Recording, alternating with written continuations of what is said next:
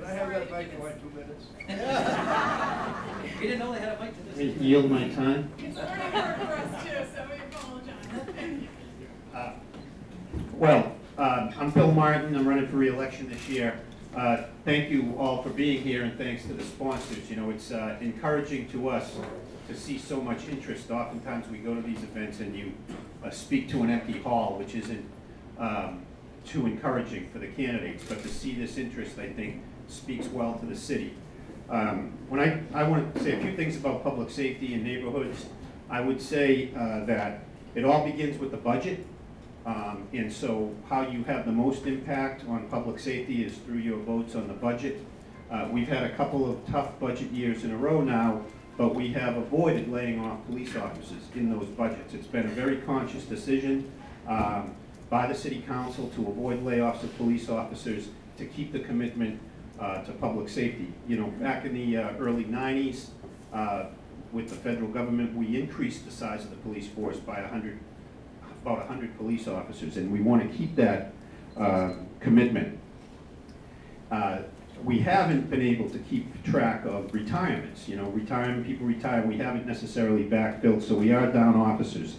And one of the ways we've dealt with that is kind of these force multipliers that the chief has put in place, partnering with the state police on weekend nights in the downtown area, partnering with the sheriff's department on serving warrants on people, and that's had an effect in the neighborhoods.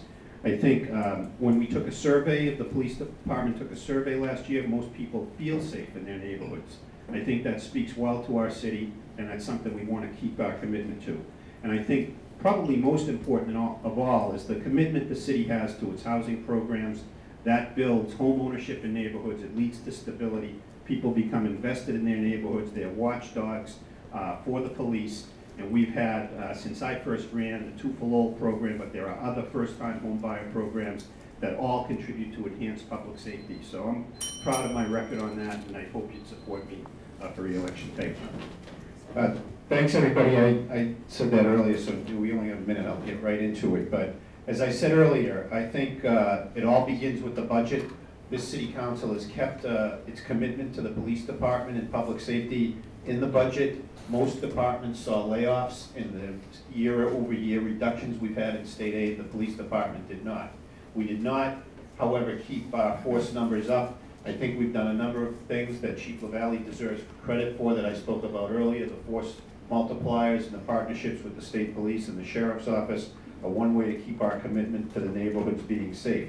Another of things that the council did, like targeted overtime, when we haven't been able to keep the numbers of officers at as high a level as we would like. So I think those budgetary pressures are going to be with us, and we're going to have to look to continue to have creative solutions like we've had in the last couple of years.